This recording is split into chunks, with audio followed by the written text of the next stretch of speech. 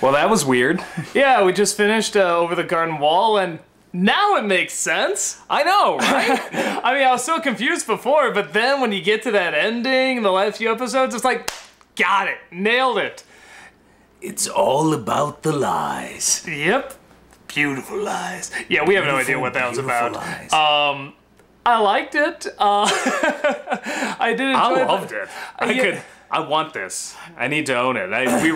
We were watching it on Amazon, but we need this on like Blu-ray. I need it. Yeah, I need a copy of this. Yeah. Bad. So we should talk about where it goes. They of course come across other strange misadventures and stuff, and then we get the Shyamalan twist. It was during current times. No. Kind of, sort of, maybe in that the looked 70s like the or 80s. 70s. Yeah. I don't even think that looked like the 80s. That looked like the 70s. But you know what I mean? Not in like whatever witch burning times or whatever they were kind of indicating it took place in. They did more than just burn witches back then, okay? No, they didn't. They imprisoned debtors. Okay, there's that. But yeah, so these two kids, they go and I'm gonna sneeze here, so you take over. So the two kids go and find an old abandoned shack. There seems to be a ton of these around in this world. It never came. Okay. And they meet up with this sort of scullery wench, or I don't know, what would you say, like milkmaid type girl who's like, hey, look out, you can't be in here, otherwise Auntie Whispers will get you. Which great name. You're immediately like, ooh, like that name. Yeah, the second she said Auntie Whispers, I was just like, ooh. I was like, that just sounds bad. And so, yeah, they hide in a basket of turtles. Black turtles. And then Auntie Whispers comes in looking a hell of a lot like... Spirited Away. Yeah, what was it? Baba Yaga? Or why am I blanking on her name? Something Baba. Yubaba. Yubaba. Yeah, from Spirited Away. And,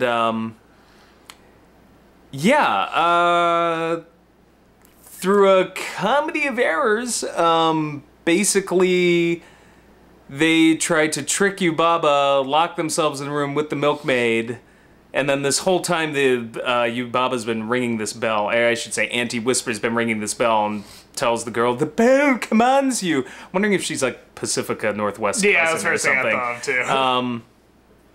And so they lock themselves away, and Yubaba's just like, I don't have the bell, and the kids are like, aha, so we've saved her, and he's like, no, you don't get it. She's out of her mind! She's gonna kill you! And the next thing you know, it's shitting bricks time.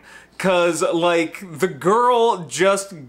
I can't even just big, nasty teeth and big eyes, and it was scary. It was very scary. If we're gonna go through every, because we watched, 4 of these, if everyone's gonna be... I was just gonna say, 3 sentences of, the last couple episodes. You're like... You had the fucking sneeze, okay? No, and it didn't come, so... Fine, then you tell the fucking story. Okay, so... Whatever, they get her back to normal. Ish, I guess they banished the spirit away with the bell, which you're wondering why the auntie didn't do that. But, I think the auntie was enjoying having a servant. Probably, but then they make her kind of good at the end. That was a little confusing. I'll imagine something confusing in this special. But then they go and, the brother is goofing off too much, and he goes into his dreamland, and he comes across the Beast, and the Beast wants to take him and turn him into this kind of wood that keeps the... lantern. Yeah, the lantern lit that the woodsman has had. And we find out that apparently the spirit of his daughter is in the lantern, but then it's discovered that actually the Beast needs the lantern lit so that he can stay alive, and that the spirit of the daughter is probably never even in there. And there's a flashback that you forgot to mention, you ass. Well, I'm just doing the Cliff Note version here. And we find out... Cliff Notes? Yes. This isn't even a small garden wall. And we go to... but we also find out that Wirt and his brother, they were... Who confusingly says, it's you and your dad. Which, stepbrothers, maybe? I found that line kind of confusing, too. So we find out that it's... Maybe it's like whenever our parents were upset at us, and all of a sudden it became, you know what your son did? Maybe, yeah. But I don't hear when you're in trouble, it's when parents, when their kids are in trouble, it's never, you know what our son did. It's, you know what your son did? You know what your daughter did? Suddenly, the person talking completely disowns. Yeah, well, clearly got this from you. So he's trying to impress this girl with this cassette, and then he gets really embarrassed and doesn't want her to hear it. And then they fall into pretty much this lake. And we were both thinking the same thing. So, like, is this all purgatory? Are they dead? Is this the afterlife? But then they defeat the beast, or the woodsman, I should say, defeats the beast by blowing out the lantern. They wake up. They get the bird, he gets the bird the scissors so that they can be turned back to normal. And yeah, then they wake up and he gets along with the girl, and then it's like, oh, and here's what happened to all the other Over the Garden Wall characters, and like. Again, and the whole time the frog says it's beautiful lies, so they're probably dead. I'm only saying they're in the river. Maybe. I mean, you see, or they were hit by the the train in the flashback. That was kind of my thought. Yeah, that was my first thought. But they wake up, in the river too. So it's like maybe it was a dream. I don't know. And it just kind of stops. And even there is like, and they all live happily after everything's good, blah blah blah. But over the garden wall, like even he's like, yeah, you don't really care about it. You know the drill. The one thing, I'm not gonna act like I totally understand all this or what it's initially trying to do. I mean, I enjoy it a great deal. What's to understand? It's a bunch of folk tales. No, what I'm saying is that the one thing I didn't get into, and you kind of said too, I don't know if I liked them being in a more contemporary time, being in the 70s or 80s or wherever they were. I didn't hate it. I'm just not sure. After that episode, I'm kind of like, I don't know if I needed Yeah, that. why was it needed? I mean, the explanations were cute for why they have the costumes on and why he's got the candy in his pocket. I do love, I'm an elephant! I mean, that was great. But yeah, I don't know. I'm trying to think of the grand I don't know if it was story. needed. Yeah. Maybe that wasn't. You were saying that, like, I guess the guy that put this together wanted to be even darker, and then they had him lighten it up. Yeah, I guess the story goes it was supposed to be kind of like a big Halloween special, but he didn't quite have a full narrative. And then as production went along, you know how things change as, you're working out the kinks. And, yeah, I guess it became a little more lighthearted, a little more comedic, but he still wanted scary moments. There were scary moments. That whole bit with the crazy milkmaid and her being possessed, and I was like, wow, if I were a little kid, I'd be shitting bricks right now. I would just, ugh. So, but yeah, I get, like, some people out there are just like, well, it's Dante's Inferno. And there's nods to Dante's Inferno, I don't but see it's it as not. like. But it's not just it's Dante's Inferno. It's not like Oh Brother Where Art Thou, where it's like that's obviously the Odyssey, scene for scene. It's got a few allusions to Dante's Inferno. They start off lost in the woods. There is a Beatrice, but Beatrice and Virgil in Dante's Inferno. They're like the only main characters. So, right? but I guess, yeah, There's no brother. But I guess I guess Beatrice being the guide is kind of like that. I guess there is a ferry if you want to go with the steamboat with the frogs, and there is kind of a frozen lake not a frozen lake, but things are cold at the end. Well, I was gonna say, yeah, there's a frozen lake in the story. Does he defeat the devil in Dante's Inferno? I don't remember that. I don't think he did. I thought he climbed off the devil and then slid. There was like a river of forgetfulness or something, and then he emerged from the river, and it's like Easter and God and yay and like that. That does kind of sound like this ending too, though, emerging from the lake. Emerging from the lake, but in the beginning of Dante's Inferno, there was like a 3 beast thing, and people were like, oh, it's like the Beast, but in this one, the Beast is also like kind of Lucifer. Is it even Lucifer? And you don't really kill Lucifer. At least I don't remember in Dante's Inferno. And clearly, we need to read Dante's Inferno again. I don't think any of these really represent hardcore like the circles of hell either. They seem like they seem like American folktale vignettes. Yeah. So I don't know. I'm not saying it's nods. not. Yeah, I'm sure he's got nods to Dante's Inferno, but it's not like, oh, it's Dante's Inferno. No, there's like more to it than that.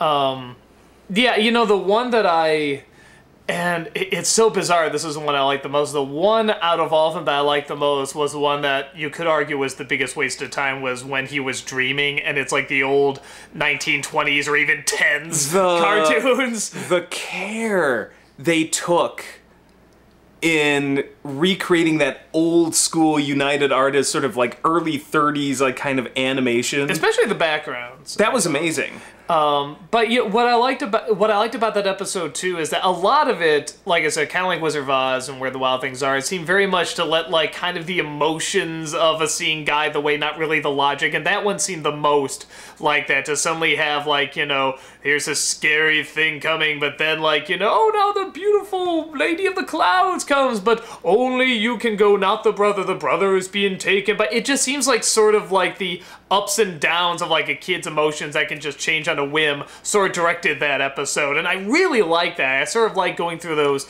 just spontaneous like emotional changes. It just was so much like those old cartoons, like. Well, that's what those cartoons were like too, yeah. Yeah, I mean, and we used to watch them. They used to rerun them on like Nickelodeon and stuff, and you know, kids networks back in the early '80s, and yeah, it was like kind of nostalgic just seeing that style of animation again. I haven't seen that like.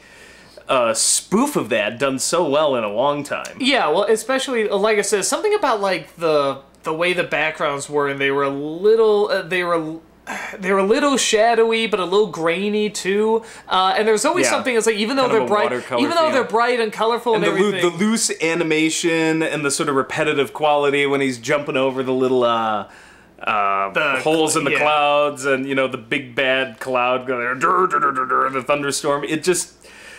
All you needed was kind of like the Popeye voice attached. I'm gonna go get you. Well, that's kind of what the cloud thing sounded like too, just a deeper version. Like of that. Bluto or.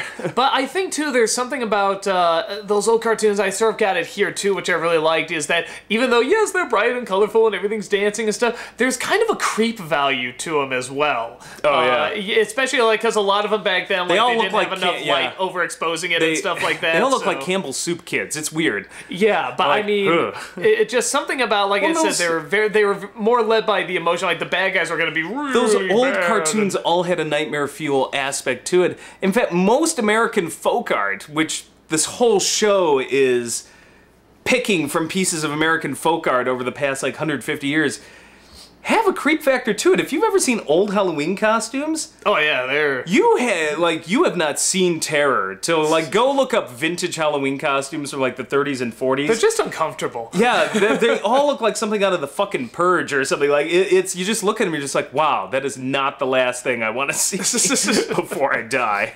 So yeah, I mean, I guess. No part of me was expecting like any kind of explanation about what this all is or where it was leading to or anything like that. So, but like I said, something about when they went to the 70s, you know, the more contemporary time, I guess I felt like, oh, now we're kind of in a normal cartoon. Yeah, there's weird things, but it's like, it's kind of just, oh, the boy wants to impress the girl, and oh, is the girl gonna find out? And then at the end, oh, you're okay, and oh, they are gonna get along. And something I didn't hate it, but I was like, I did not feel that was needed. Yeah, but I did love the commentary on how Halloween used to be more fun. Like, did you notice that the cops are just like, hey, what are you doing there, kids? Ah, just kidding. Yeah. Like, there's this sense of, like, nobody gives a shit, whereas nowadays, like, hey, you have... no running! Ah, just kidding. Happy Halloween! Like, nowadays, you have to have, like, parental escorts to leave the house. Like, I'm like, how did we survive in the 80s? Like, it's like Halloween nowadays is, like, done by, like, 4 p.m. I'm like, I remember trick-or-treating at night. Well, remember they did, like, they made up that story about, like, you know, whatever, the guys that put, like, razor blades in the candy, and, like, there's never been a report of that. So it's like, and they had some bullshit back then, too. But I know you're talking about where it's like, you gotta trick-or-treat whatever at 4 or 5 o'clock or 3, and I'm like, why? That's not Halloween. That's not All Hallows Eve, not All Hallows early afternoon. Yeah. The fuck. So no, I like that too. Raising our children like veal. But the whole special I really like. Like I said, the only thing I couldn't get into, I didn't hate, I just couldn't get into it, was the more contemporary time stuff. I liked it well enough because the biggest mistake, like the biggest mistake would have been setting it 2015 or 14 or like post-millennium. By setting it in the 70s, you still kind of had a feeling like this is still sort of out of place, out of time. Like, I couldn't quite pinpoint it. I'm like, all right, there's a tape recorder there. It says Space Battle. Like, I'm guessing mid to late 70s, like, Star Wars-ish, but at first I thought maybe it was the 60s, and I'm like, nah, it looks like 70s. So like, it still has The this girl, kind the girl of in the bunny feeling. outfit kind of had like a 70s or 60s like dress Yeah. on or something like that. So I'm it thinking could be. 70s. If that's supposed to be kind of Star Wars in like 76 or something, like Yeah. when did Star Wars come out? Was that 75 or 77? I don't know, but mid to late 70s. But, yeah, so it's one of those things that wasn't like, oh, this ruined it, but it was the one thing where I was like, well, this is... Now we're in a normal cartoon. Like a normal cartoon you would see anywhere on Cartoon Network, which Cartoon Network is still strange, and they show a lot of weird stuff, so it's not like but the that, irony of it is, we're complaining that it looks like any other normal show on Cartoon Network. I guess that's just a statement that we felt this show really upped Cartoon Network's game exponentially on a network that I think still does pretty well. That's not a slam against Cartoon Network. I'm just like, they've been doing well, and now the bar just again has been so raised. Well, it was such a... This was just so fascinating. Like I said, I've never really seen anything quite like this. There's definitely hints of, like, you know, a kind of Adventure Time and stuff like that, but it's like, I've never seen anything quite this original. And it's such a wonderful breath of fresh air that they would throw, you know, this money at this very bizarre story with this bizarre layout, and I mean, just these little vignettes, and what was it, over 5 nights or something like that, and there's a little bit of a continuing story, but not really. Like, I was telling him when, during that scene with the dream sequence and stuff like that, I said, you know, if I was an animator on this, I would have no idea if this was good. You, particularly the first couple minutes of that scene with the little angels wandering around, and we represent the cloud Okay, people. if that's what you want, Like, man. I mean, yeah, you're I paying would me, have been but sitting there. I'm like, I have well, no I want idea a what this- paycheck, but man, this could be Batman and Robin I'm working at. I have no freaking idea. Yeah. Like, this looks crazy. But at the same time, I do kind of like that it is a special where it is hard to pinpoint exactly what it is or what you clarify it as. Like, if I was just tell someone, like, in a sentence what it is, it'd be tricky. Not that it can't be done, but it would be difficult to do. You can't just say, oh, it's weird and bizarre. It's like, well, no, something like Ren Stimpy's weird and bizarre, or Adventure Time or something. It's like, it's like there's something It's else about a to journey. it. It's like a journey through American folklore. It's like Washington Irving, like Rip Van Winkle, Sleepy Hollow. It feels Yeah, the folklore especially, It feels yeah. like that. Oh. With really, you didn't turn your cell phone off. I You was- sneeze. You have I to did answer not your phone. sneeze. You did Hell, not that's what I make sneeze. You up for couldn't with even the ringing. sneeze right. No, true. But yeah, like Washington Irving stories. You know, as I was mentioning last, when Scary Stories to Tell in the Dark, those old American folklore tales that were spooky and yeah, mixed with, you know, like nods to Dante's Inferno and Yeah, stuff. or but- Alice in Wonderland Yeah. and all that stuff. Yeah, and even like the old 20s cartoon. Just anything kind of old. You know, even the 70s somehow got in there, I guess. Yeah, and I will say, it's a lot of it seems to be also kind of based on, like, faith, and, you know, because he loses hope, and then the brother tries to save him, and then the older brother comes in and tries to save him, and then there's, like, the kid's souls keep the lantern alive, and, like, I don't know. I guess if you want to make the argument, it's an allegory for the soul, like Dante's Inferno, you could. Yeah, and I'm not saying you can't make like allegories or connections to something or like find something deeper in it. You totally can. There's aspects of like Dante's Inferno and other things there. I'm just not sure if that was the reason for it existing. Like, If anything, I like a story more that isn't just, this is just blank. You know, Yeah. I like where it's like, it's elements of this, elements of that, sort of come together and create something kind of new that we haven't seen. yeah, when people so I say really like, that. "Oh, I'm writing a Valentine to like Dante's Inferno," that's just Hollywood code word for ripoff. This seems more than that.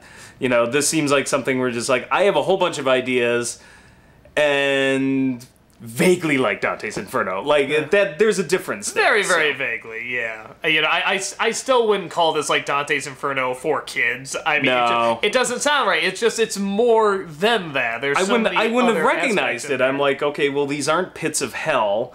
Like, everybody seems to get a happy ending at the end. I mean, it's really far removed in a lot of ways. It's just there's little nods to it.